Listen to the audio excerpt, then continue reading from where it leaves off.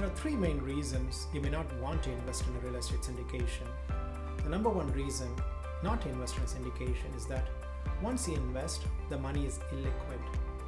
In general, you should plan to keep the money in for the duration of the business plan.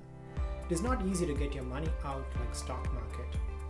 If you think you will need the money in the next 5 years, it may not be a good idea to invest in apartment syndication. The second con for syndications is higher barrier to entry.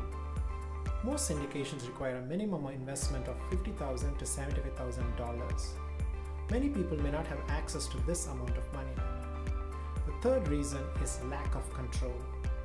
If you're someone who wants to be in the middle of action and like being active in your investments, you may not like syndications. Participating in syndication is like supporting your sports team. Once you pick your team you like, you let them play and win for you. You can cheer from the sidelines, but you cannot play in the court yourself.